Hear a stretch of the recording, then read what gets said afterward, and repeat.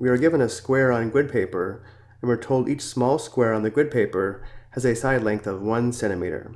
We are first asked to determine the side length of the square, which we can determine using the grid paper. And we know each side of a square has the same length. Looking at this side here, the length is 1, 2, 3, 4, 5, 6 centimeters. And therefore all of the sides have a length of 6 centimeters. Next, we were asked to determine the perimeter of the square.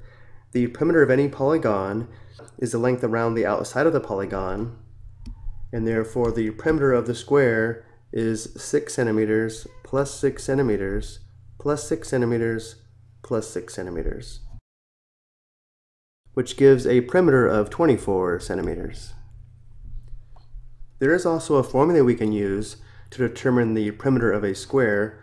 If we label the length of each side S, the perimeter is equal to S plus S plus S plus S, which equals 4S, giving the perimeter formula for a square P equals 4S, where in our case the side length is 6 centimeters.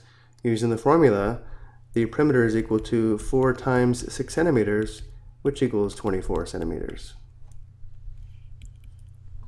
Next, we're asked to determine the area of the square.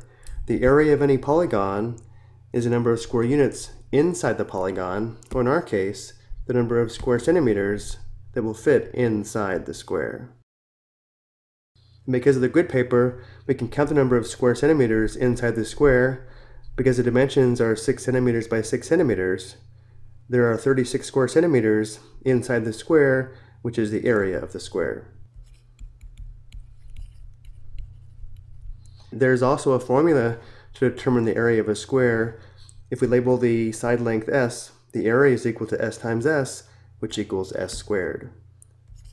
Using the formula for the area of a square, where the side length is 6 centimeters, we have the area is equal to the square of 6 centimeters, which is equal to 36 square centimeters. I hope you found this helpful.